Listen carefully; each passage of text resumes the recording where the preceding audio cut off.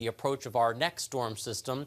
Behind it, we will see some troughing in place across the northeastern U.S. You can see that on the upper air pattern on the GFS American model. And we're going to be looking at generally calm conditions by the time we get to Thursday. A departing area of low pressure and eventually high pressure building in will mean for a pretty seasonable day across the Commonwealth. Maybe a spotty shower chance or so as that system departs off to the east. But all in all, things are generally looking calm for our Thursday. Big ridge in place across parts of the plains. We'll see some record-breaking heat likely there as we go into Thursday and Friday of this week. Meanwhile, here in Pennsylvania, things remain on the quiet side until we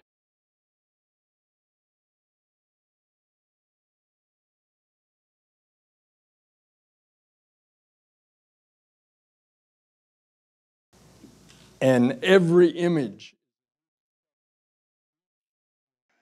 Welcome, there we go. Welcome everyone to this WeatherMax special report again, as we are now continuing to do continuous coverage of the first ever images from the James Webb Telescope.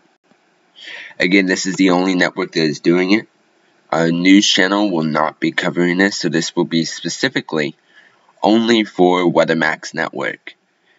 Let's go ahead and listen in live right now to what they're saying right at NASA. Let's go ahead and listen in live now. See you back after the special report is done.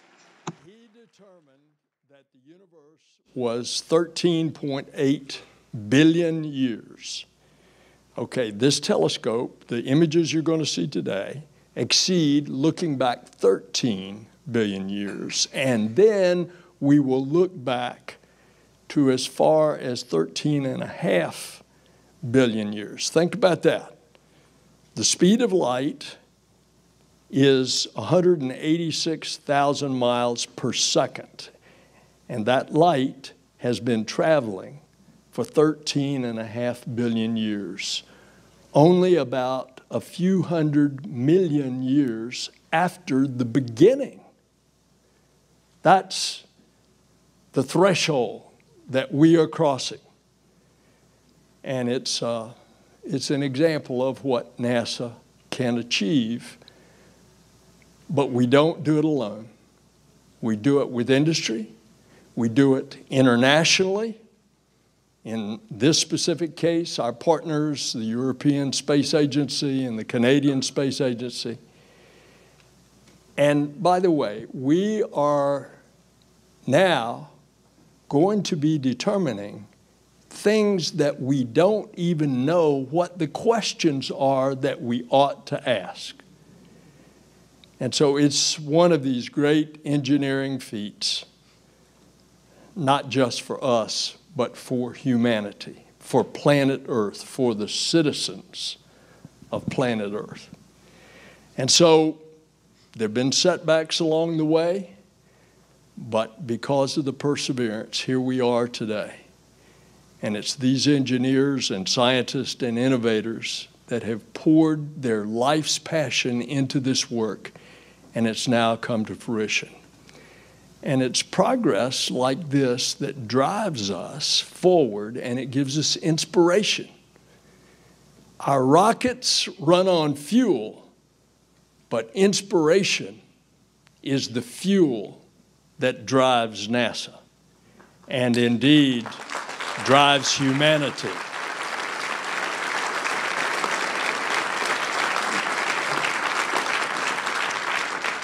So this novel innovation that made Webb possible is exactly why NASA and why humanity continues to push the envelope, as the test pilots say. Push the edge of the envelope. NASA's no stranger to first steps, and as we enter this new era of spaceflight and discovery, we need to be bold. We have to take risk, but the reward is worth the risk. And this is proof of that. It represents the largest international space science program. It collaborates internationally. Now, Michelle, I'm going to turn it back over to you to share messages from our international partners. Thank you so much, Administrator.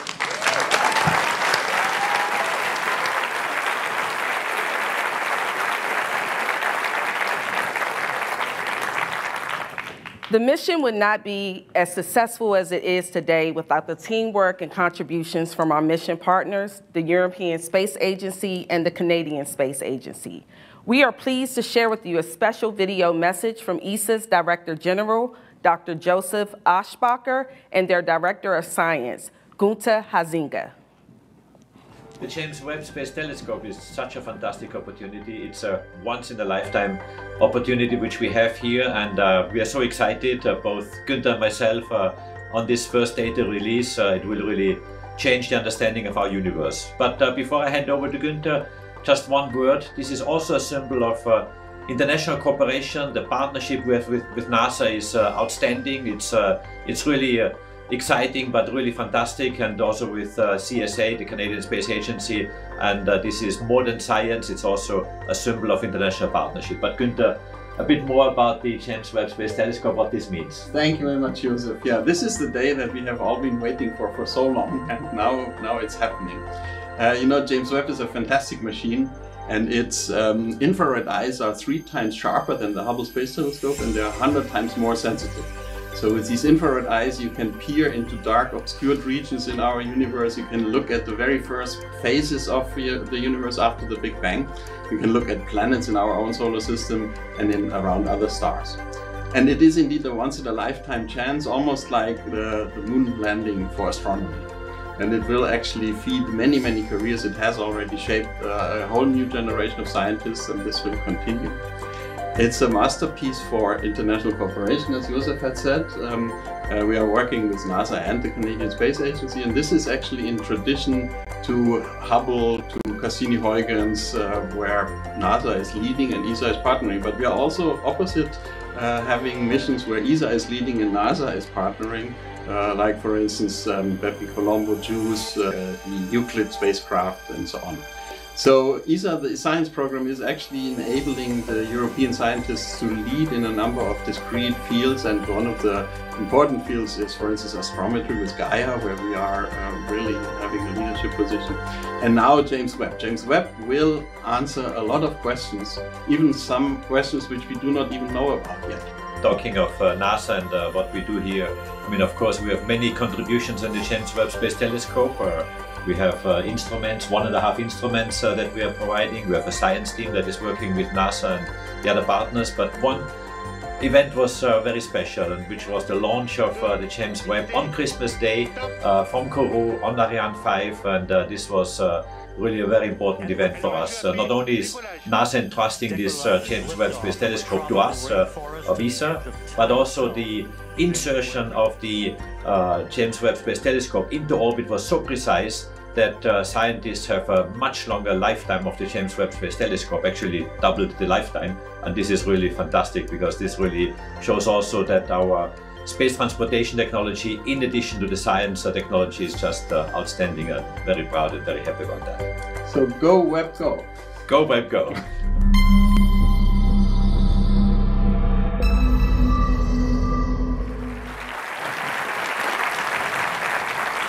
Our next video is from the Canadian Space Agency, and this is from the President, Lisa Campbell. Hello, everyone. Today marks a major milestone in the Webb Space Telescope mission, as we're about to witness Webb's unprecedented view of the universe.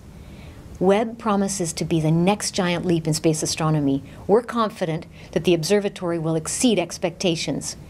Bold, important missions like this are only possible through strong international collaboration. This one-of-a-kind mission is a testament to what we can achieve when we work together, and Webb is truly a global effort. Congratulations to our partners, NASA and the European Space Agency. Thousands of brilliant minds around the world are behind the design, launch, and operation of this complex space telescope. The Canadian Space Agency is honored to be part of Webb. Canadian specialists across industry and academia united their efforts to provide our instruments. Canada's fine guidance sensor will keep Webb perfectly aligned during all of its observations. And the nearest instrument will observe the earliest galaxies and perform in-depth analysis of the most promising exoplanets. For the science community in Canada and across the world, having access to data collected by Webb will lead to unexpected discoveries. Webb will not only help us work out long-awaited answers to age-old questions, it will also inspire new, cutting-edge research that leads the way to our cosmic origins. Congratulations to all who made these imminent discoveries possible. If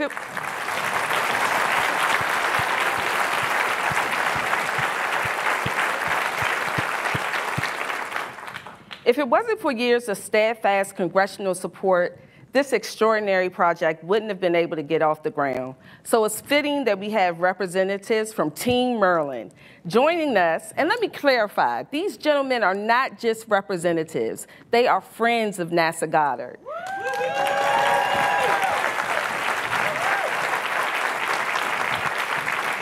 Please join me in welcoming Maryland's 5th Congressional District Majority Leader of the United States House of Representatives, Steny Hoyer, Senator Ben Cardin, Senator Chris Van Hollen, and the Representative Trone from Maryland's, David Trone from Maryland's 6th Congressional District.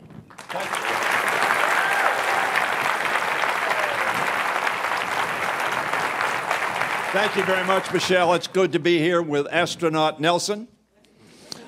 So sorry you're sick, Andrew.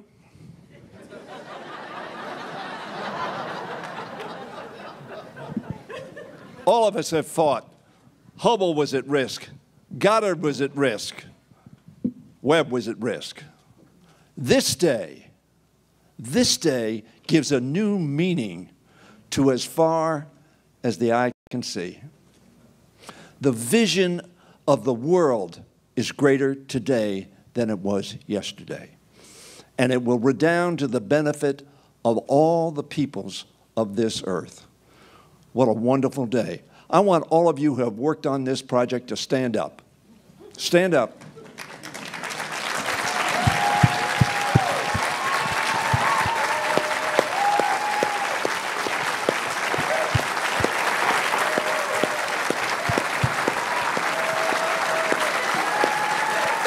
All right, you're using our time.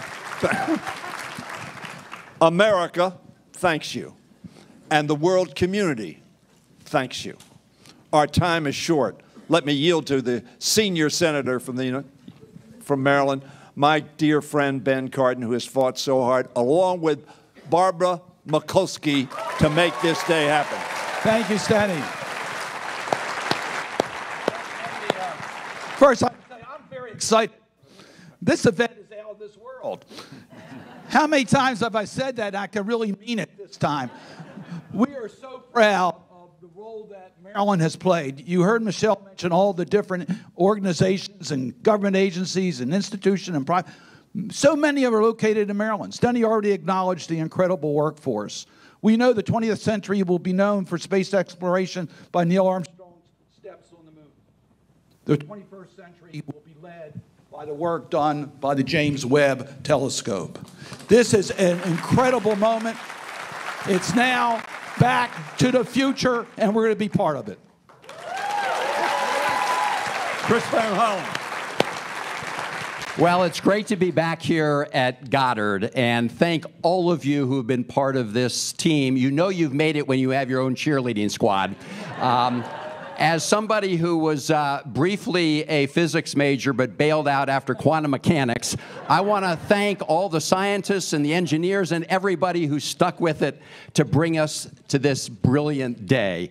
This is a great day for humanity, peering further back into time, deeper into our universe, answering some questions that are fundamental to who we are and how we got here.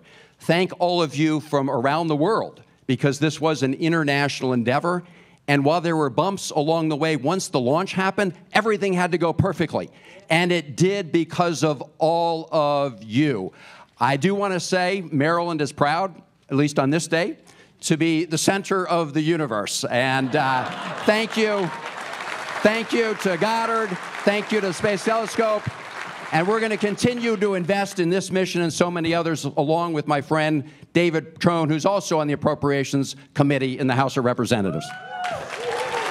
So thank you all very much for this incredible moment in scientific history, and space exploration is what connects us all. And that's what's so fantastic about it. As the saying goes, if you want to go fast, go alone. 5. But if you want to go far, go together. And this team has gone together. So thank you and congrats.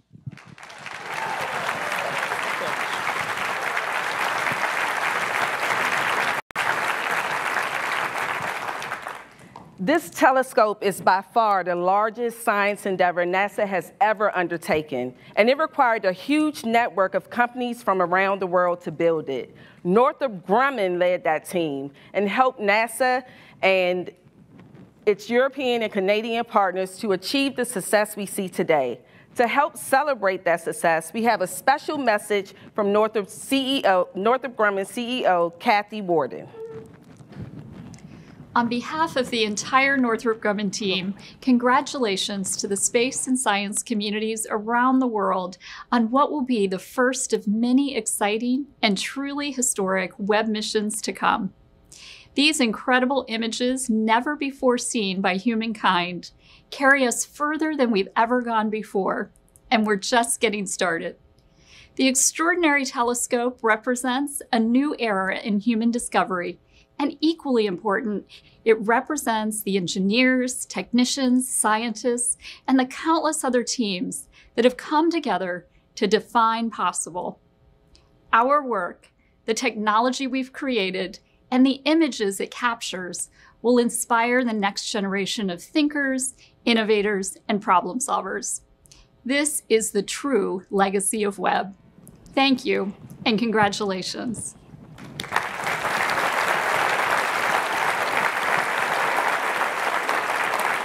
As I said before, it took companies from around the world to get Webb in space. Right now, we're going to hear from the CEO of Ariane Space, Stefan Israel, with a message he would like to share with you.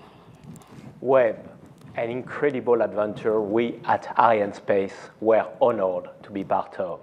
A 20 years collective challenge that finally brought us together in Kourou with Dr. Z, Greg Robinson, Joseph Aschbacher, Daniel Nunschwander, and Philippe Baptiste on a Christmas morning we'll never forget.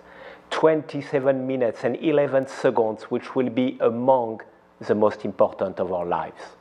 After a perfect launch with our Ariane 5, which has doubled the Webb lifespan, and such a long journey, we are now on the verge of discovering images that will revolutionize our understanding of the universe. A game changer created by the collective work of passionate and brilliant people from USA, Europe, and Canada. To these dedicated teams, I want to say thank you. Thank you for your trust in Ariane that made this incredible adventure possible. Go Webb. All right, guys.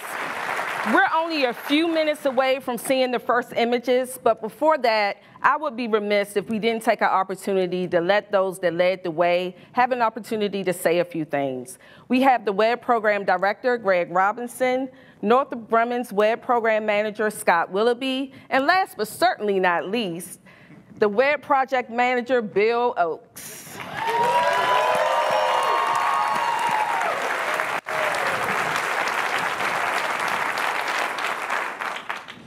Teleprompter, so I'll just wing it. So I will say, when I came up the stairs, by the time I got to the top, I wanted to throw off the jacket and run out to the 50-yard line.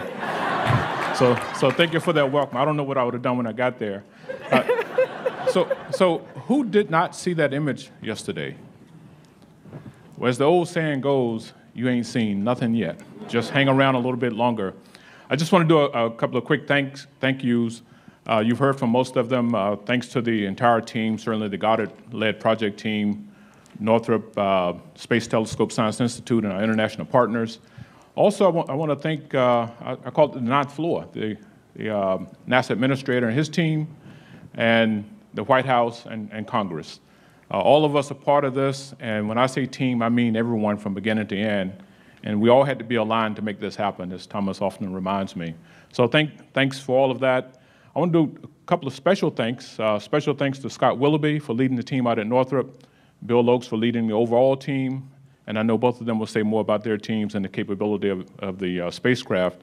And a special thank you to Thomas. I often say twisting both of my arms to get me to take over this, to be part of this incredibly smart and resilient team. So thank you, and thanks for coming. Thank you. It's humbling to be here at Goddard. My team from Northrop Grumman spent a lot of time here and at many of the NASA centers and other places around this country. But this is where relationships were forged. And it's relationships that built the James Webb Space Telescope. And it's been a common theme here for a purpose, right? The international relationships, the government industry relationships, but the relationships that are dearest to me are the ones that took place on the floors of the high bays and in the meeting rooms and debating hard problems. And sometimes those answers weren't certain as much as engineering wants to be, and you're using judgment and people's guts and brilliance to make decisions that led to perfection. And what Bill and I did throughout all of this was really kind of singular. It was giving that team power. And I just kind of leave with a phrase that I used back when we were getting into the final build of Webb, when people were putting this together, that every human who touched this for the last time should know you get that privilege. And you get to bring your pride to the floor to do that. But you have to check your ego, because pride is powerful. But somebody's going to ask you a question, did you do it right? And somebody's going to look at a picture when you did it and see, was it right? And somebody else was going to review that and stamp that it was right. And every single person mattered in that. And in the end, it was perfect. So thank you. And working with Bill was really a relationship that's going to last a lifetime, over a decade. I think we broke the record for industry-government partnership. We're not supposed to be together for 10 years, but we were. Bill. Thank you. Well, I guess I'm the cleanup, typical job for a project manager. First, just a little update on the observatory. Over the weekend, we finished the last commissioning activity, so we are officially done with commissioning. We have an observatory that is in excellent shape, that either meets or exceeds requirements. And as mentioned earlier, we have 20+ years of fuel on board. And finally, we have actually started our first year of normal science operations, and that is now in full swing. So, as the old saying goes, it takes a village. Well, with Webb, it actually took a town of about 20,000 people over a period of 20+ years across 29 US states and 14 countries. And even more, if you add to that number the family, the friends, the significant others, etc., who supported Webb, they are also part of that Webb team. You cannot really single out any one person for the success of Webb, but everyone here should know that as you see each image, you are a part of that image. We would not be successful without your contributions to the Webb program. When I see these images, I see four things. I see dedication, and I have never seen dedication on this project like I have seen on any other mission I have worked. I see personal sacrifice of so many individuals that my heart is just overwhelmed with pride for the folks on this program. Finally, also I see passion. I've never seen the passion for this program, and that's what helps with the first two things I mentioned. Finally, I just see the faces of all our individuals who have worked on this program, both the past and the present, and neither myself nor NASA will ever be able to thank these persons enough. And finally, on a more personal note, the Webb team itself, we are all going to be bonded for the rest of our lives by the Webb experience, and I have to thank you for the privilege that you have allowed me to be part of that experience. Thank you.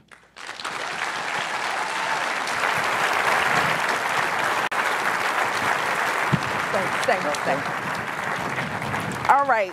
Thank you and congratulations, gentlemen. And congratulations to all of you once again.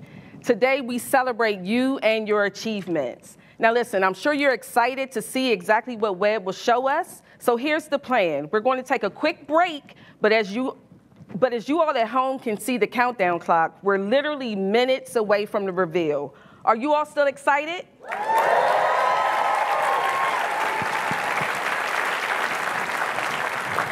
It has been my absolute pleasure spending this time with you. We can't wait to share what humankind is capable of, and we are just getting started. Let's enjoy this journey. Now, on the count of 3, I want you all to scream, "Go Webb."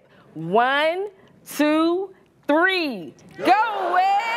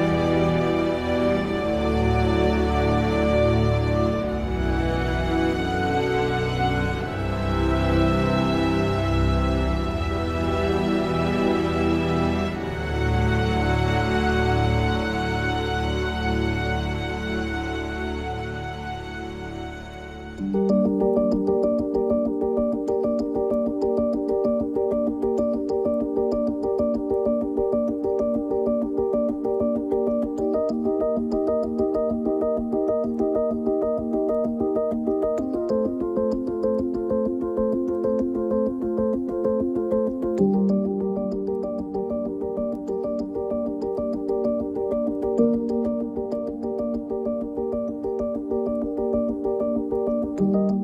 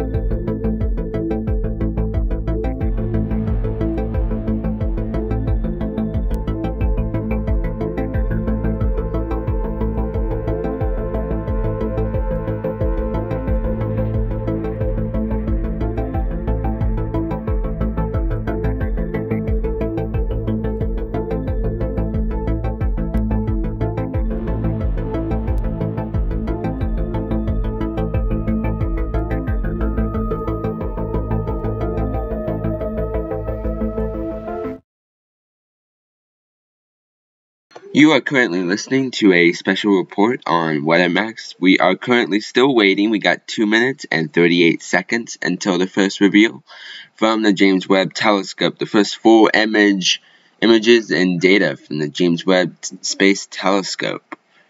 It all starts right at 10:30. We currently have 2 minutes until the first images. And we already saw the first images yesterday on WeatherMax's yesterday's special report. Again, we are the only network that is doing it. Our other channels are not going to be covering this. And of course, if you're not watching this live, you can just skip through this part and you'll be able to go ahead and immediately see the images. This will be sent onto Twitter and all that information if you want to see more information. Again, we are currently waiting right now on the first full color images and data from the James Webb Telescope from NASA's Goddard Space Flight Center in Greenbelt, Maryland. Never mind. I can't speak today. Again, it starts in 1 minute and 20 seconds.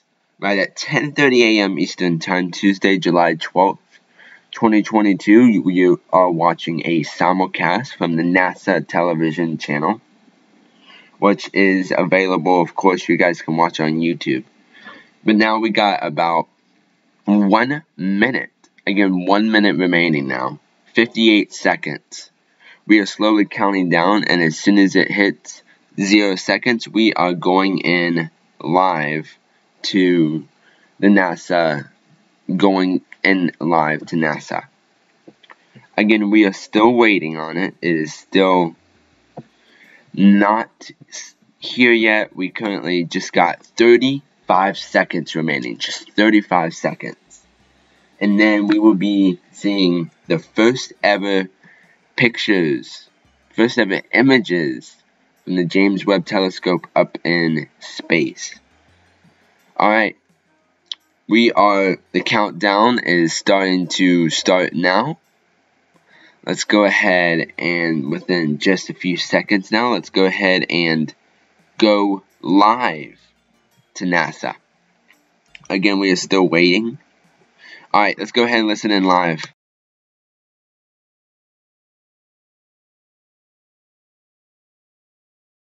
Skywatchers, this is it. This is the day we get the first science images back from the James Webb Space Telescope, and you've got a front row seat to the cosmos.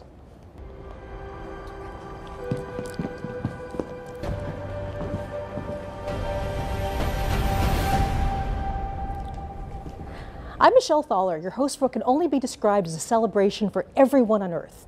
So think about this. Light from the earliest days of the universe has been traveling to us for billions of years. Just over the last few weeks, we've captured some of that light with a telescope that sees the universe in an entirely new way. And today we share the very first results.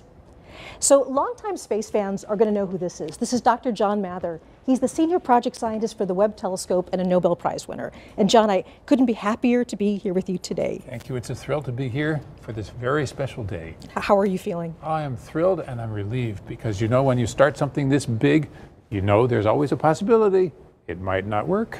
It did work. We are so proud. And you've been on this project for a very long time, right? Yeah, started in 1995. We had just finished measuring the Big Bang. We measured it with the Cosmic Background Explorer satellite that we built right here at Goddard. And we measured the spectrum. We measured there are hot and cold spots in the Big Bang. So we said, now we know how it all got started. But then what happened after that? So then I got a call from NASA headquarters. Would I like to work on this new telescope that's going to help answer those questions? What happened after the Big Bang? How did the galaxies grow? How did the first black holes grow? What happened all the way from there to here? So this is our time machine, and I just wanted to be part of it. I am so thrilled that we got a chance to do it. One of the things that I remember you saying, and this is kind of amazing, that after you win the Nobel Prize, you thought that this mission was the most important thing to work on. Absolutely. It's the next question. After you know how it started, what happened then? And you know, suddenly we now have the technology to do it. We didn't have 50 years ago. We didn't have the technology 25 years ago, even when we started this. We had to invent things along the way, so we did that, and here it is. Well, thank you. We'll be back to you in just a moment. So at the moment, we're going to talk about the way that Webb is a completely new way to explore the universe. So today, the mission releases its first science images and gives wings to the dreams of so many people who worked so hard for so long to make this possible. For everyone on Earth, this is your telescope. This is the largest, most powerful observatory ever put into space. It's the product of thousands of people working for more than 2 decades. This is a mission that's singularly focused on the biggest questions in science. So the following phrase is often used too easily, but today actually does mark the dawn of a new era. Today, the Webb mission is open for scientific business, and this is just the beginning. The best is yet to come. So, John, one of the things you told me about is that you really want to make sure there are some people that get thanked, people that put a huge amount of effort into this. Absolutely. Our current project manager, Bill Oakes, took the project from a time of trouble when we didn't exactly know how we were going to get this to work, and got it all the way to the end. Here it is working, and it's because of Bill made this worldwide team. 20,000 people around the world were involved in making this thing all work, and Bill has been there every day making sure that it would happen. So other special person is Senator Barbara Mikulski. She saved our telescope, and she saved the telescope before us. She made sure after the Hubble telescope was launched and it was not in focus that we would go up and fix it. She made sure that happened. When the Webb telescope needed more resources, she made sure we could get that. So Barbara, we thank you. Well, it is such an honor to be with you, Jay. I mean, it's been a pleasure to be working with you through this whole thing. Thank you so much. Congratulations, and go Webb. Thank you. So this broadcast, much like every part of this mission, is a partnership. On our journey to explore distant places in space, we've been joined by intrepid travelers from around the globe. We have so many extraordinary collaborators. So let's check in with our partners who will be sharing the stage with us today as we reveal Webb's 5 first science images. From the European Space Agency, I'm joined by Katie Haswell in Darmstadt, Germany. Katie.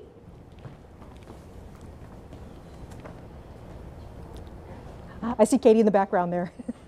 Also joining us from the Canadian Space Agency in Montreal, we have Natalie Willette and Sarah Gallagher. Bonjour. I see Katie in the background there. See the waving too. And so naturally, we're also going to be visiting the nerve center of this mission, the Space Telescope Science Institute on the campus of Johns Hopkins University in Baltimore, Maryland. And there we have Alex Lockwood and Carl Gordon, and they're going to give us updates and more. Good morning. Great. So we'll be back with our international partners shortly, where they'll each reveal one of the new images. But today we're also going to be joined by millions of science fans from around the world. Many are gathered at watch parties just for this event. So here we are really going international. So I'm beginning with Bhopal, India. Do we have a signal from Bhopal? Yes. Excellent. Welcome to NASA. Hello, everybody there. Wonderful to be talking to you today, all the way in India.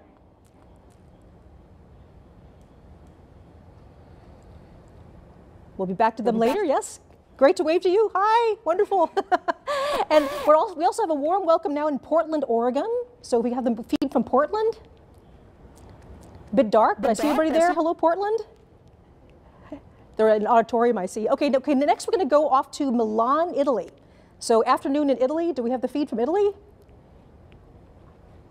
I guess we have a screen from Italy. And next we're going to go to Rutland, Vermont. So is this Vermont? Hello, Vermont. Hi, everybody. Nice to see you. Thank you for being part of this today. Okay, going even a little bit further afield, we have Netanya, Israel. Hello. Hello, Israel. Yay. Really nice to see you guys. Okay, and just one more for now. I see people like giving me hugs. Okay, we also have Vancouver, Canada. Hey, Vancouver. Hi. All right. Wonderful. Wonderful to have all these people with you. So right across from the campus from me, there's also a huge watch party taking place with members of the Webb team. So the wonderful thing is that they actually are people that have worked on the mission, and they are part of our NASA Funny family. So hello Webb team.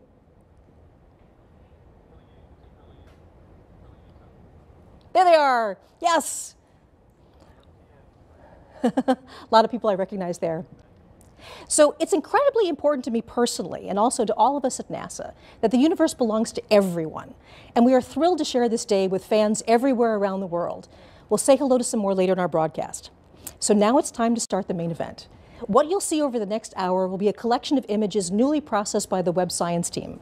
Only a tiny handful of experts have seen the images so far, and I can tell you that we have been so excited to unwrap them for everyone. We will be releasing each image in turn in real time. As soon as you see it on this broadcast, it will be available for download on the internet. On the screen below, you can see a timeline showing where we are in the show and what's coming up next. And by the end of the show, all 5 images will be available to everyone. So hopefully you can tell I'm excited. Okay, so let's do this.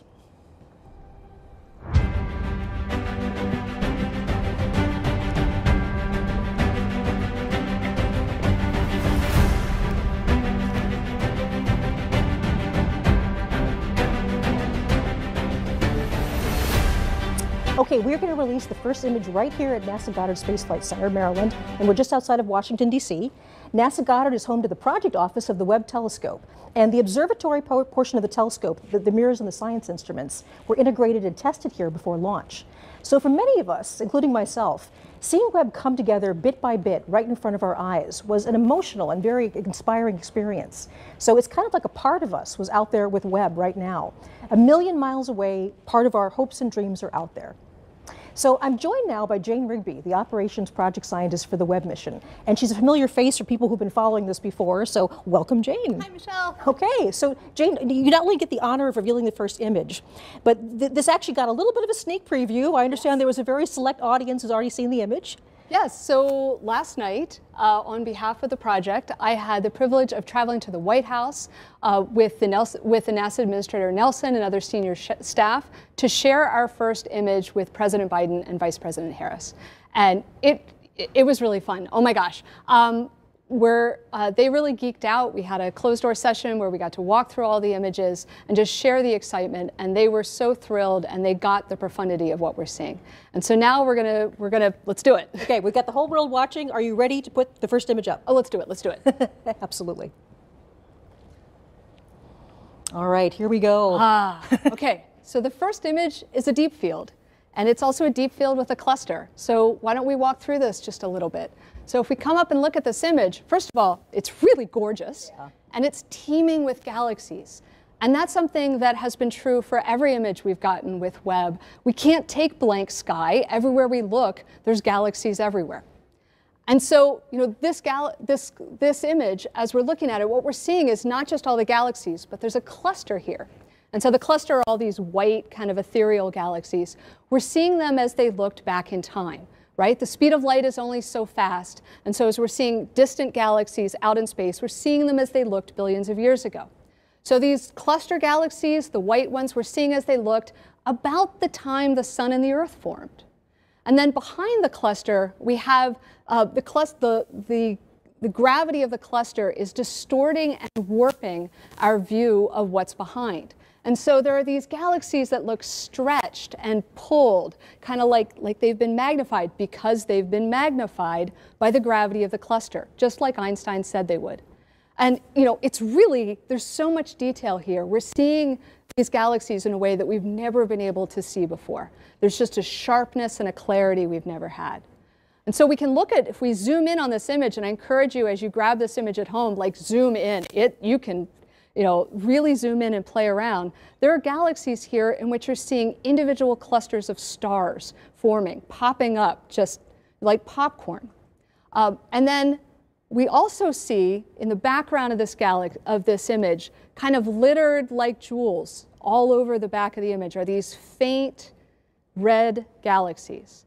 Now, that was what we built the telescope to do. The most distant of those are billions of years. We're seeing as they looked more than 13 billion years ago. And so galaxies like that one right there, this little red guy, you're like, okay, yep, what is that?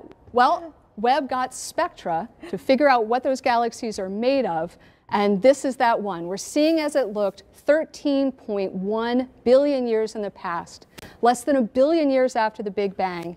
And we're seeing the elements of oxygen and hydrogen as well as neon. This is how the oxygen in our bodies was made in stars, in galaxies, and we're seeing that process get started. Yeah, I want to give this a little bit of context. So this is now the farthest away galaxy that we have this sort of detailed information about. That we know what it's made of. We know like what it's that. made of. Yes. And this was not a long exposure for Webb. No, the previous record holder, right, the Hubble Extreme Deep Field, was 2 weeks of continuous work with Hubble, and it was just imaging. With Webb, we took that image before breakfast. The amazing thing about Webb is the speed at which we can churn out discoveries. So everything that you're going to see here in this broadcast is a week, and we're going to be doing discoveries like this every week. That is absolutely incredible, Jane. So thank you so much for joining us. It's been an honor to be working with you. Congratulations on all your hard work. Thank you. It's so wonderful to see it pay off. So thank you, and I'll see you later on today, I hope. So yes. Enjoy the day. Thank you. Right. So from distant galaxies, we now turn our eye to something a bit closer. It's a planet, but not one in our solar system. Remember that Earth and its sibling planets aren't the only show in the universe. When scientists and engineers started developing JWST, the search for exoplanets wasn't even part of the plan. That's changed. Exploring exoplanets is now a major component of the mission and the subject of our second big reveal of the day. I'm going to send it now to our friends Nathalie Willette and Sarah Gallagher at the Canadian Space Agency in Montreal. So again, bonjour.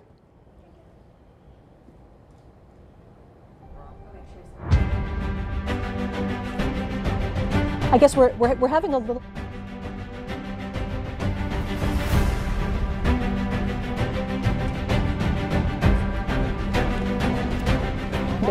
We'll go. Okay. I'm Nicole Webb, and I'm here to tell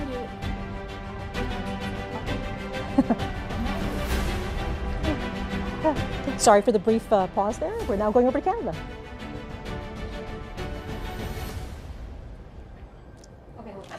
Okay. Yep, we're all ready. Yeah. Okay, I apologize. We're having some trouble with the signal from Canada, but luckily for us, we have an exoplanet expert right here, just in case that happened. So this is Nicole Colon, and she's an exoplanet scientist at NASA, and we're going to talk about this amazing new result from a very hot planet, I understand about 1,000 light years away. That's right. The exoplanet is named WASP 96b, and it is this hot, gaseous, giant, puffy planet that it is about 1,000 light years away. So that's why today's release is so exciting, because it teases at what Webb is able to do for such a distant. Absolutely. So talk us through what this discovery is and why this is so significant. Mm-hmm. Well, this reveal that you're going to see is going to show the first spectrum of an exoplanet as taken from the Webb telescope. And this is exciting because it covers infrared wavelengths of light that we have not had access to before. So we've been able to use other telescopes to explore exoplanet atmospheres in the infrared, but not to this level of detail. And this is just one sliver of data that Webb is providing us using the nearest instrument specifically.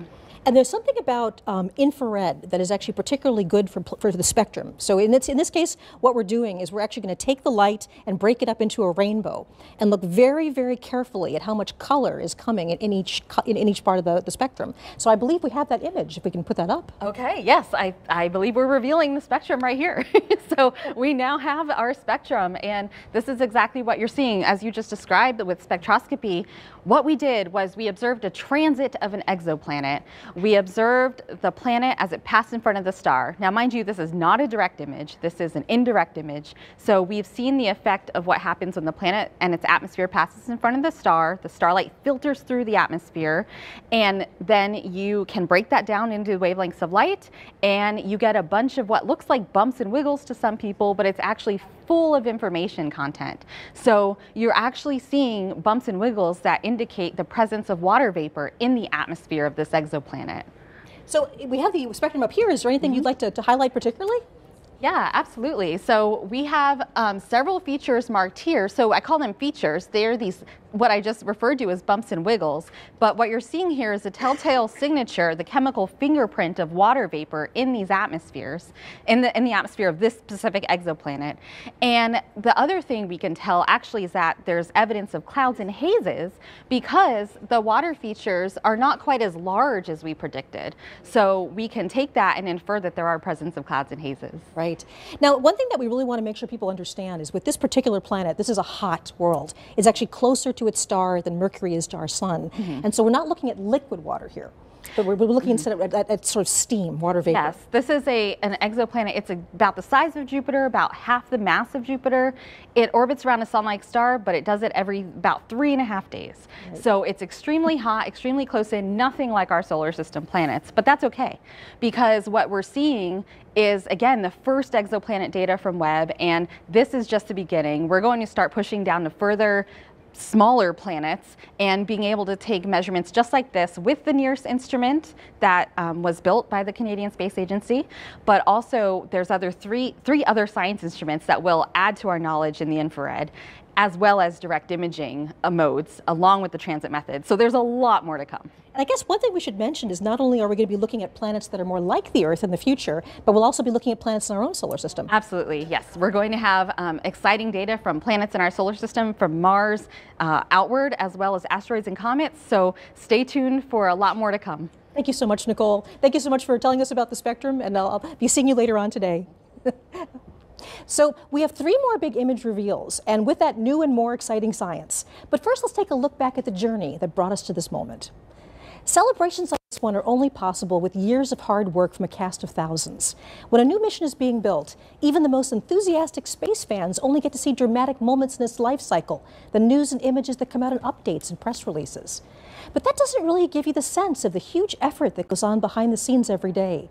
The plans, schedules, and organization to keep everything moving forward really happens, for the most part, out of people's gaze. Webb started as an idea that took root at NASA Goddard. It grew first into planning teams, research projects, schematics, requirements. Then it began the long journey to become real with the development of new technologies, cutting-edge engineering, and finally fabrication, putting it all together. Let's take a brief look back at the visionary journey to how we all got here today. So today was the final closeout of the purge. Okay, guys, I can hear Rupa, but a pretty emotional moment to be in there and actually, you know, closing it up for the very last time, right? You know, you're the last one to touch this, and so that was the final operation. And once that fitting is closed out, there's no more touching of the vehicle. We're ready for launch.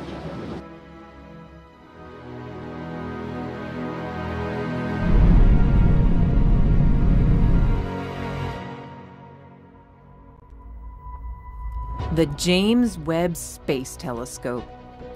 Born from the desires of astronomers, achieved with newly invented technology,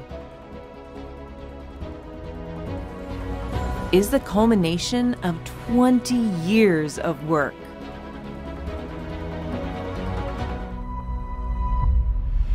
Humanity has unlimited questions about our universe. Engineering a way to investigate them requires enormous creativity. Webb has been a trade-off between engineering performance, what the astronomers want, risk. In fact, when we started 20 years ago, we were actually looking at an 8-meter telescope. Developing the most sensitive instruments. And testing, and more testing.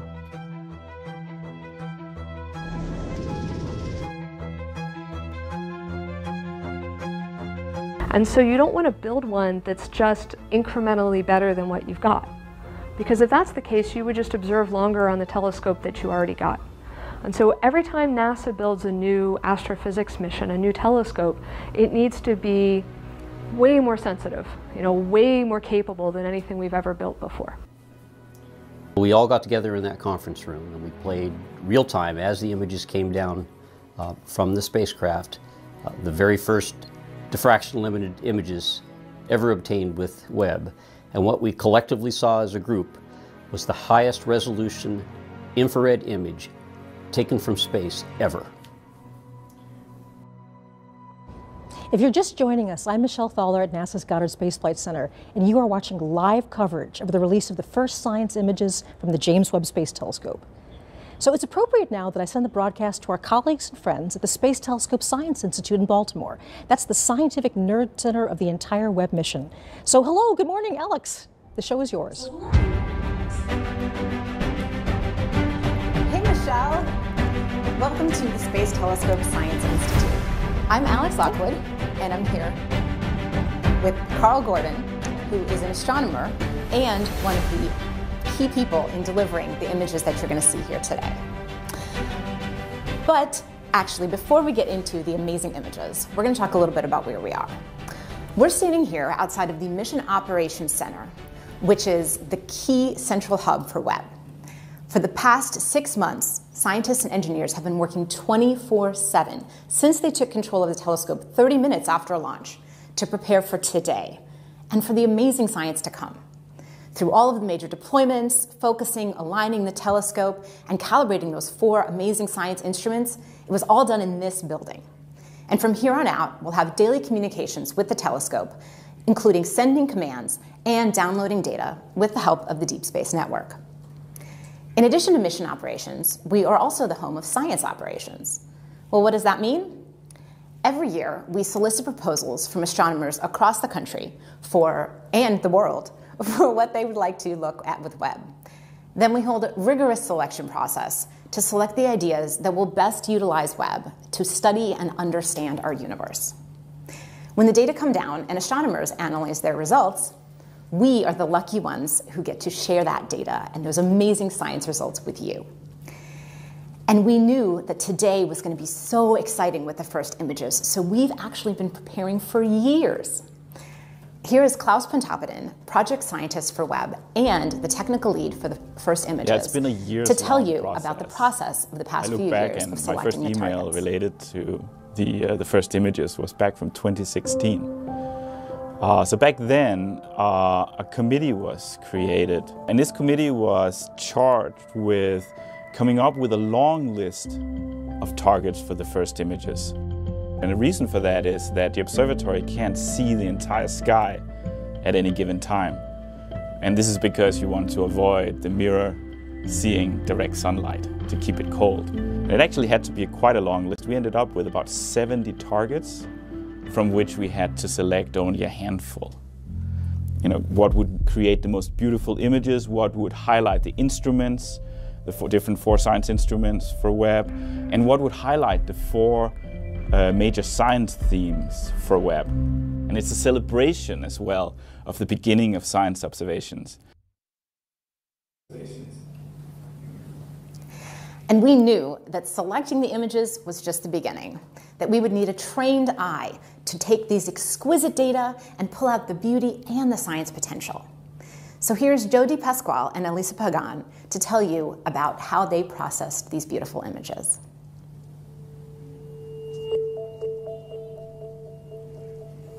They have it up downstairs. I think they missed some of that beginning.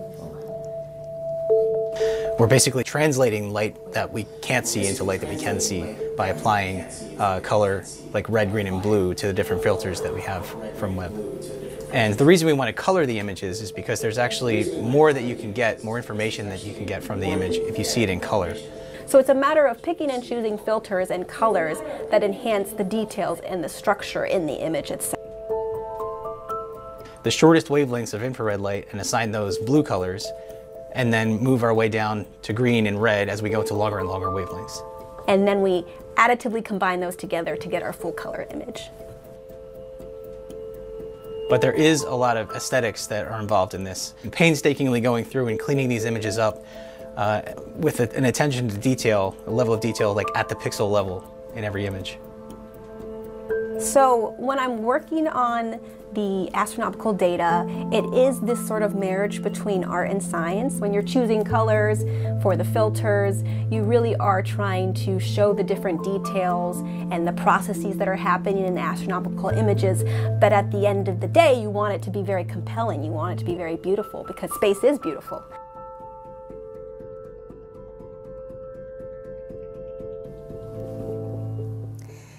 And after those images were processed, there was a select few of us, very lucky few of us, who got to see the first images. So it's downscaled by a factor of 4. Exactly. So it's just to make it a little more handy, so it's actually higher resolution. So we have a team of about 30 people who are producing these images, and we feel incredibly privileged to be the ones who are the first to see these science-like images. When we saw the first data come down of real targets, people were speechless and there were emotions because we could see how amazing this observatory will be. The detail, the sharpness, the depth. And when we saw the first color images, we knew that we had a winner. And now we are ready to see Webb's first image of a star dying, a planetary nebula called the Southern Ring. Let's do it. Oof. Wow, wow. This near-infrared image is, wow, the detail. Oh.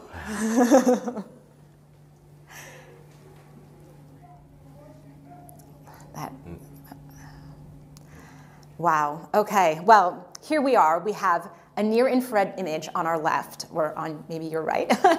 And here on the right, we have a near-infrared image. And so I'm here with Carl, our astronomer specialist. Can you tell us what we're looking at in these images? So this is a planetary nebula. It's caused by a dying star that has expelled a large fraction of its mass in successive waves. Okay, so we actually see those waves in these images. Yes. Wow, wow. And so there's a lot of structure. Can you tell us a little more detail about what we're looking, maybe start with this one on the left? Yeah, so in the NIRCam image, you see this kind of bubbly, almost foamy appearance throughout the whole nebula with some very structured shells. And this foaminess is showing up in orange mainly. And this is due to the molecular hydrogen that's newly formed in the expansion, just lighting up the gas and dust of this nebula. And then as we move inward, you see this kind of very blue haze in the inner region. And this is actually due to very hot ionized gas that emits well in the blue that's heated by the core, the leftover very hot core of this star. And what about these like rays that I'm seeing in this image? Right, so there's also rays in the outer regions that you can kind of see, and these are holes in the inner nebula that are actually allowing the central star's light to come out and kind of light it up like, patchy clouds with the sun shining through. Wow, oh yeah, that's what it looks like. That's so cool. So you're actually a mid-infrared astronomer, which is different than near-infrared. And so what can you tell us about the details in this mid-infrared image? So it looks quite different in color, partly because we're seeing different kinds of physics going on here. So we're actually seeing in the blue, you see a lot of blue. The blue is actually due to hydrocarbon grains that are emitting very strongly in the blue for MIRI. And they show the very similar structures to what we see in orange and NIRCam because the molecular hydrocarbon actually forms on the surface of dust grains. And so again, as we move inward, we see that the inner region is again hot ionized gas, but now it glows red because that's where it emits the strongest for MIRI wavelengths. Okay. And then as we go into the center, we see kind of the surprise for us, which is we knew this was a binary star, but we effectively didn't really see much of the actual star that produced the nebula. But now in MIRI, this star glows red because it has dust around it. So in MIRI, we got to see both stars very clearly. Yeah, you can't see it in the first image really, but there's two stars there. So that's a fun surprise. And I think that there's another little Easter egg you want to tell us about? Yeah, so this was, the Easter egg is this kind of narrow filament up in the top that's radially aligned. You can kind of see it very clearly in the MIRI image. It shows up as this blue structure. And it points very much to the central sources. So I thought, oh, this must just be a density enhancement in the outer nebula. I thought that very, very strongly, but other people on the team were like, no, it's a background edge-on galaxy. Well, I made a bet that said, no, it's part of the nebula. By the way, I lost the bet because then we looked more carefully at both the NIRCam and MIRI images, and it's very clearly an edge-on galaxy with a dust lane and a bulge. So I lost the bet. Well, you lost the bet, but you got these gorgeous images, so I think it's a win for everybody. It's a win. Anything else you'd like to say today? I can't wait to see where we go from here. Neither can I. All right. Thanks so much. Back to you, Michelle.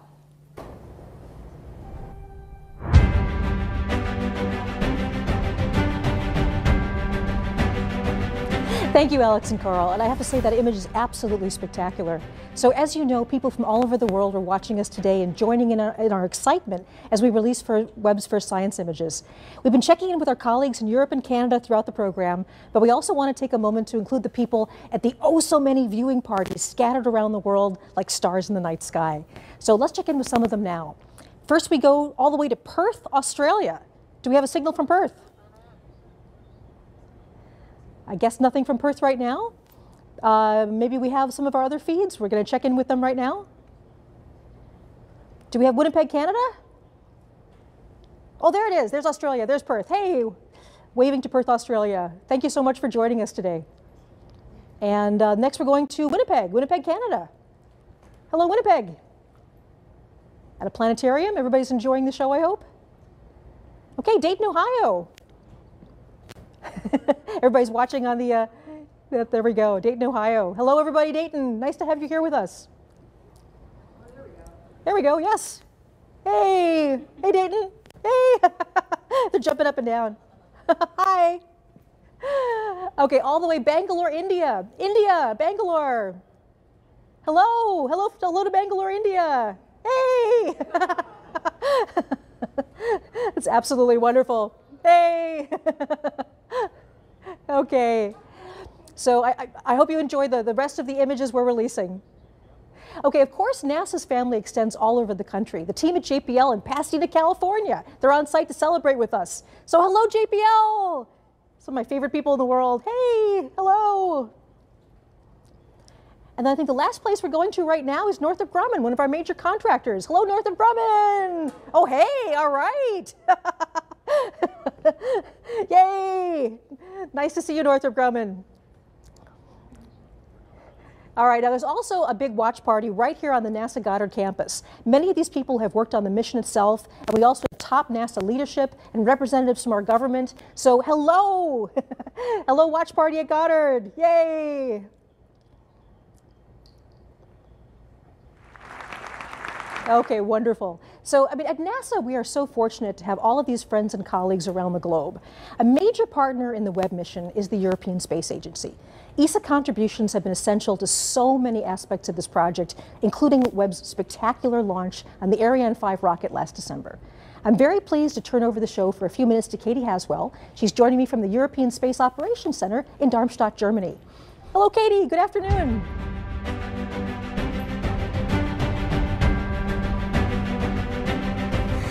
Thanks, Michelle. Thank you, Michelle, and welcome to Germany. We're at the European Space Agency. I'm still getting all kinds of IFB from lots of center. It's where the teams effectively fly the satellites. They're a little bit of a cross between air traffic controllers and pilots. We have lots of different control rooms here. This is the main control room, and as you can see today, it's not in use, so we've been lucky enough to move in here for today. I have two very special experts with me, both scientists from the European Space Agency. Giovanna Giardino is a near-spec scientist. Giovanna has been working on that for many years and lots to tell us about that. And Mark McCaughrean is a special advisor for space, for science and exploration. These two guys have been working on the Webb Space Telescope for a long time, so we're very grateful to have you with us. Thanks, folks. Pleasure. We are excited to reveal our image with you. But before we do that, we thought we'd give you a little bit of background, because we've come here today because these guys were the first ones to pick up the signal during the Webb launch, when Webb first launched. They run a system called S-Track, which is NASA's deep space tracking system, and they were listening out when Webb called home. And the controllers here have been looking after a whole very, very impressive list of missions since 1968. ESA has played a very, very important role during the Webb for the Webb Space Telescope. They provided the launch on board the awesome Ariane 5 launch vehicle from the Guiana Space Center. The atmosphere in the Mission Control Center was electric, I can tell you. I was there. They've also provided people. We have 15 ESA scientists working at Space Telescope in Baltimore, and also they have provided the infrared spectrograph, the near-infrared spectrograph, and also half of the MIRI instrument, which is the mid-infrared instrument. Let's take a look at those now. Webb's 4 scientific instruments include NIRSPEC, the near-infrared spectrograph led by ESA. NIRSpec splits near-infrared light from astronomical objects into its components. Like a barcode, this will help scientists understand the physics of the objects they're observing, from their temperature to atomic makeup. NIRSpec can observe parts of an object or the sky using an image slicer and an array of microscopic shutters. Webb's integrated science instrument module, located behind the main mirror, also contains MIRI, a mid-infrared camera and spectrograph. Seen here during testing, MIRI's been developed by a partnership between Europe and the US. MIRI detects mid-infrared light from planets, stars and galaxies. It can analyse molecules to help us deduce what astronomical objects are made of and peer into clouds of gas and dust where stars and planets are born. Together, these instruments will help Webb detect and analyse light from the very dawn of time, revealing the universe as never before. So let's get ready to reveal our image. And remember that one of Webb's jobs is to find out about galaxies, more about the galaxies, but also to help us to understand how they change. And this image is going to be very, very useful for that. Let's reveal it now. There it is. It's called Stephan's Quintet, and it's wondrous. Giovanna, what are we looking at? Yes, like it's a quintet, so we are looking at 5 galaxies. Galaxies are this giant structure that, as we've seen, we see everywhere around us in the universe. They contain from million to 100 billions of stars, and in fact we live in one of them, the Milky Way. And here we see 5 of them. This is a closer galaxy in the foreground, and these 4 are at a distance of about 300 million light years from us, and are locked in a close interaction, a sort of cosmic dance driven by the gravitational force. You can see here these two in a process of merging within each other. This is a very important image and an area to study because it really shows the type of interaction that drives the evolution of galaxies. That's the mechanism of galaxies' growth. I love this image of the cosmic dance moving through each other. Mark, there's a lot going on though in this image, isn't there? There is. So this is a near-infrared image and a mid-infrared infrared image combined. And when we zoom in on the left-hand side here, we see this foreground galaxy. We see lots of individual stars in there actually resolved as point sources, which is remarkable. And then as we pan across, we actually see the galaxies in the merging galaxies. We now see gas and dust, which is being heated up in the collision between those galaxies. And that's a place where new stars are being born today. So we're actually seeing the process of creation of new stars in this region. And then when we look in the background here, we see not only the galaxies at 300 million light years, but also stars in our own galaxy. These snowflake structures that you see here, those are nearby stars. But in the corner and around the edges, we see galaxies which are much, much more distant, much further away. So similar in some sense to the ones that we saw earlier on in that deep field. And so this image actually takes us from the nearby galaxy, our own Milky Way, through these galaxies which are evolving today all the way to the distant universe. And in a way, it captures cosmic evolution of galaxies over those 13.8 billion years.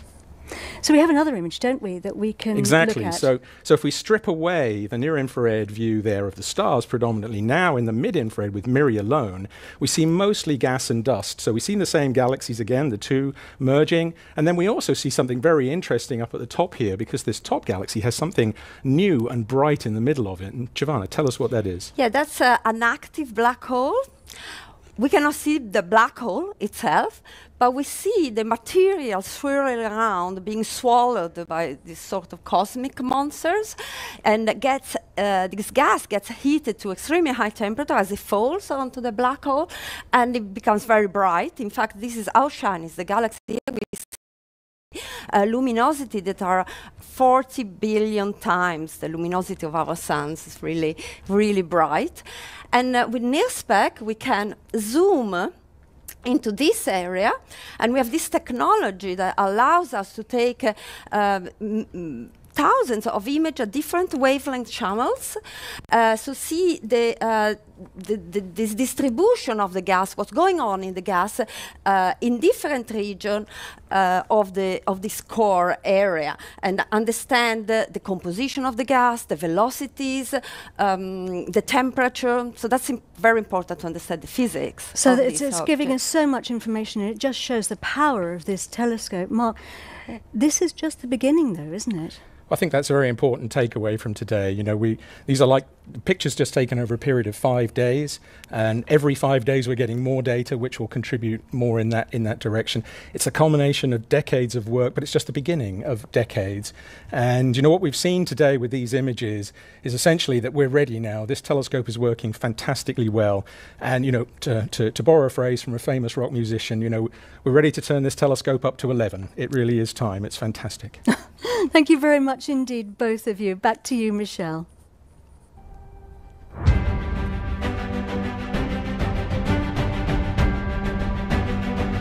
Thanks, Katie. It is so great to have you and your colleagues with us on this historic day. So before we get to the fifth and final image reveal of the day, it cannot be said enough that an achievement like the James Webb Space Telescope is something bigger than any one of us. It's bigger than any organization, any country. This truly takes a planet. Webb belongs to all of us, and starting today, the discoveries start and they're not going to stop. This is just the beginning. We've said several times throughout the broadcast that the Webb mission is about people, and during the construction of the Great Telescope, people started to see themselves in it, literally. Day after day, people visited the observation window at NASA Goddard, and looking through the glass, they snapped selfies of themselves reflected in the gigantic golden mirror. These photos are actual reflections of the enormous human investment and the emotional commitment that brought this mission to life. And now, years later, that mission is finally collecting light from the earliest days of the universe, all the way to worlds in our own solar system. It's the same mirror that reflected the many faces who see themselves as part of the journey to understand our shared origins. Let's stop for a moment and appreciate the people behind Webb.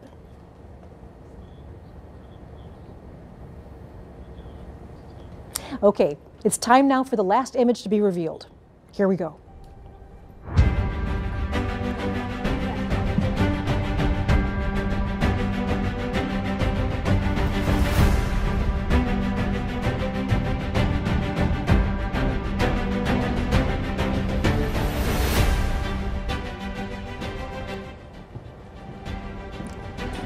So Amber Strawn is Webb's deputy project scientist. She's here with me today to share the final big reveal of the day. So Amber, it is so good to see you. How are you feeling? Oh, so great, so exciting. What a great day this is. Yes, so one of the things that we're going to do is before we get to the final image, the James Webb Space Telescope has taken us all over the universe today. So let's do a quick review of where we've been so far.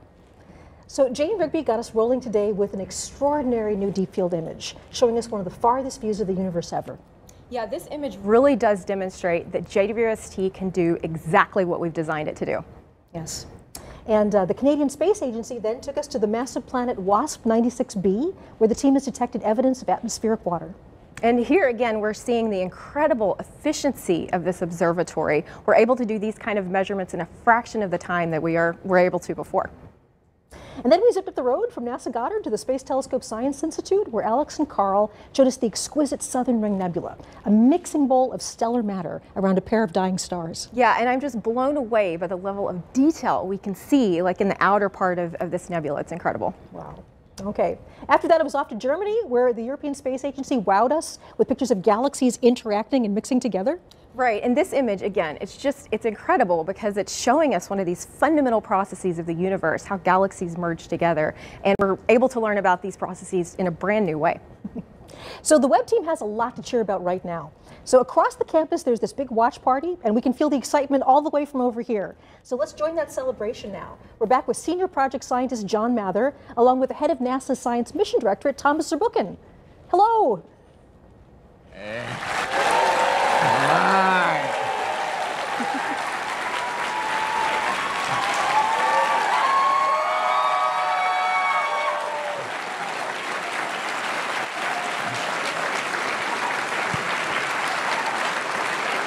So, John, we looked around the world and we're the only ones with a cheerleading crew right over there. That's amazing. Look, you've been with this mission for decades. How do you feel today? I am so thrilled and so relieved. This was so hard, and it took so long. It's just impossible to convey how hard it really was. That we risked so much to say we're going to go do this, and it's so near impossible, but we did it. Yeah, there are thousands of ways this can go wrong. Yes. Many of them, we worried about and frankly feared even after launch. I have to tell you, I was really, really nervous. And, it's almost like athletics for me. You always get to know the team when they're on the field.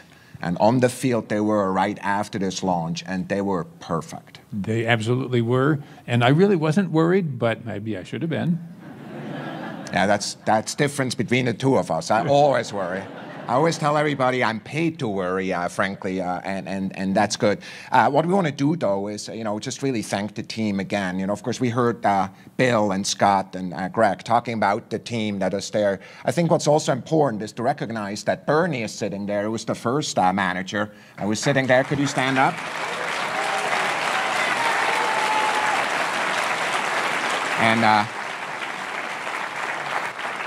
And I want to mention that Phil Sabelhaus, who is a manager also during that time, is no longer with us, but his heart is with us today. Yeah. I have to tell you, John, after each one of these milestones, I called a lot of people. I called Bernie, for example, and I called people at my job and people who are administrators, because there's many of them. And I just wonder how you feel about the team. Just give you the word here. I am just so thrilled that we had a privilege to assemble such a brilliant team. We drew from the best of the best, and here we are. So my extreme deep thanks go to all the people who built that team, not only to Bernie, who started us and helped us build up all the technology, to Phil, who made sure we would have a plan, and then when we didn't have quite enough money, to Bill, who pulled it all together and made it get all the way to the end. I am so thrilled that we had so much talent to draw on. And here we are, we have the support of the country and the world to take on this immense challenge. You know what I'm most excited about? There's tens of thousands of scientists, and frankly, some of them just got born, or not even born, who are benefiting from this amazing telescope, because it will be with us for decades. It will be. That?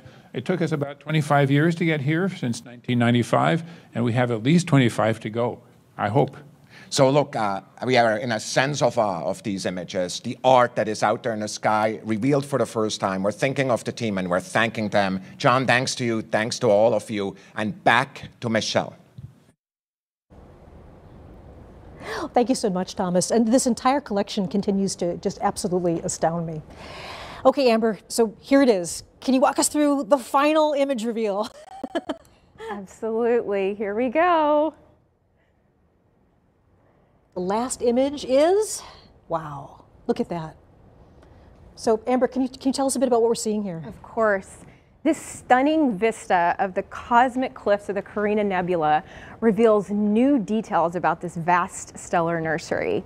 Today, for the first time, we're seeing brand new stars that were previously completely hidden from our view. There's something you want to point out here? Absolutely. So honestly, it took me a while to even figure out what to call out in this image. There's just so much going on here. It's so beautiful. One thing that really stands out to me is you sort of get this sense of depth and texture from this new data. There's a lot going on. To call out a few specifics, first of all, in general, the Carina Nebula is a nearby star-forming region within our own Milky Way galaxy, about 7,600 light years away. And in this view, we see some great examples, first of all, of hundreds of new stars that we've never seen before. We see examples of bubbles and cavities and jets that are being blown out by these newborn stars. We even see some galaxies sort of lurking in the background up here. We see examples of structures that, honestly, we don't even know what they are. Like, what's going on here? The data is just so rich. And there's something really special about the infrared. Infrared can actually see deeper into these star-forming regions. Absolutely. That's one of the great things about infrared, is it really does reveal what's going on here in a really cosmic sense. And in general, what's happening in sort of this overall landscape is we have these gigantic, hot, young stars up here to the top of this rim, and the radiation and stellar winds from those stars is sort of pushing down and running into all of this. This is gas and dust, and of course we know that gas and dust is great raw material for newborn stars and baby planets. But there's a flip side to this story, and also a little bit of a mystery, because these same processes can serve to sort of erode away this material and stop star formation. So we have this sort of delicate balance going on of new stars being formed, but at the same time the star formation is being halted. And for me, when I see an image like this, I can't help but think about scale. You know, every dot of light we see here is an individual star, not unlike our sun, and many of these likely also have planets. And it just reminds me that, you know, our sun and our planets and ultimately us were formed out of the same kind of stuff that we see here. We humans really are connected to the universe. We're made of the same stuff in this beautiful landscape. And actually, the Carina Nebula was one of my favorite images from Hubble. So Hubble looked at this as well, right? Absolutely, yeah. The Hubble image of this is also spectacular. We saw it in a different kind of light when Hubble took an image of this particular nebula. And then you can see amazing things with Hubble, but when we zoom into this new image, we're able to see so much more detail. And of course, all of us, you know, I grew up on Hubble, and all of us love Hubble. And I'm so excited to see what these two amazing observatories are able to do really in tandem with each other. Thank you so much. And again, congratulations. It's been a pleasure to be working on this with you. I'm just amazed by what's been going on. I am too. Thank you. So as we're wrapping up, one of the things that I really have to say is the journey that we've been going on is so very dramatic for me. So we've gone all the way from the birth of stars, and we have all the way from the distant galaxies to the birth of stars. This is where we all began. This was the whole point of the James Webb Space Telescope, to figure out our origins from the very, very early days of the universe to star and planet formation very nearby. So right now I'm very honored to have our last special guest. This is the administrator of NASA, Bill Nelson. An honor to be with you, sir. Hey, what a pleasure. What a banner day. It's clear that Webb represents the best of NASA. It maintains our ability to propel us forward for science, for risk-taking, for inspiration. And we don't want to ever stop exploring the heavens, nor stop daring to take another step forward for humanity. In the words of the famous Carl Sagan, somewhere something incredible is waiting to be known. I think those words are becoming reality. Absolutely. Thanks, Michelle. An honor to have you here. Thank you very much. Wow. So this is a celebration for all humanity.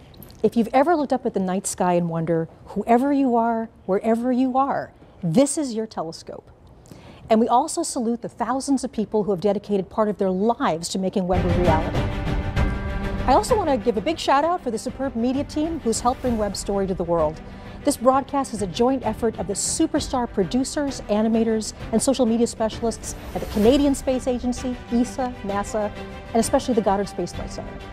Webb captures light in distant colors that the eye can't see, and you've actually made this visible to the world. So finally, if you go to nasa.gov/Webb-First-Images, you can download all of the images and data we've just shown in full resolution, and check back often. From now on, we share new discoveries from exciting new destinations around the universe. July 12th, 2022 marks a huge day for science, and it's only just the beginning. For everyone at CSA, ESA, and NASA, I'm so very pleased you could join us. I'm Michelle Thaler. Go Webb.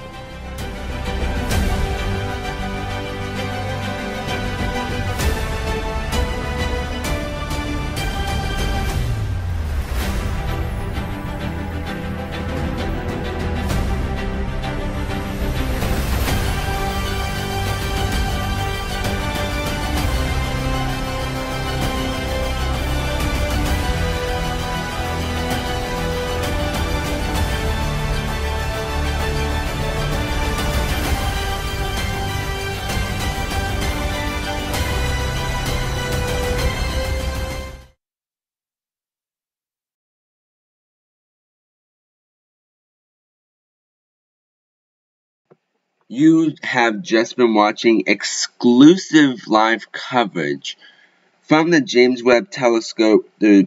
All the pictures we've just seen and just revealed, they're so cool. We are still downloading the pictures, so we are unable to show you right now. But if you missed it, you can go ahead and go back to our live stream, of course. And we have the pictures up on Twitter, and of course here and on Truth Social. And of course we have it on Facebook. We got many pictures. We got the pictures saved and will be posted. Again, thank you guys so much for watching this special report live on WebMax Network. We are now going to continue to regular programming.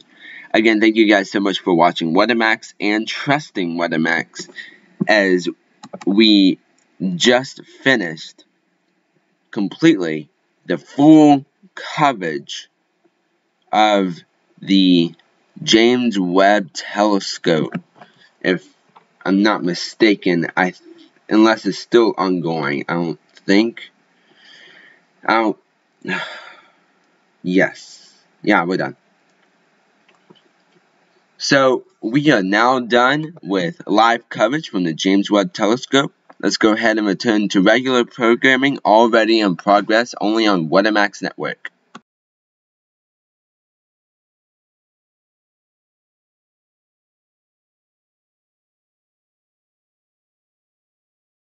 A bit of a hot day on tap, but today actually pretty comfortable for mid-July, about where you'd expect it to be this time of the year. Mid-afternoon temperatures largely in the low to middle 80s, even upper 70s on some of the highest peaks of the state. So that's a seasonable day for July 11th. We're going to turn up the heat, though, in eastern Pennsylvania during the day tomorrow. Meanwhile, a bit of a refreshing change already working back in. We've also spent today humidifying the state of Pennsylvania. Dew points creeping up into the 60s over much of the state this afternoon. And overnight tonight and during the day tomorrow, we're actually going to get dew points that are higher than this. So tonight for sleeping, not a good sleeping night, and tomorrow, especially in the eastern half of the state, it's going to be feeling like one of those sultry summer days that doesn't feel very good around.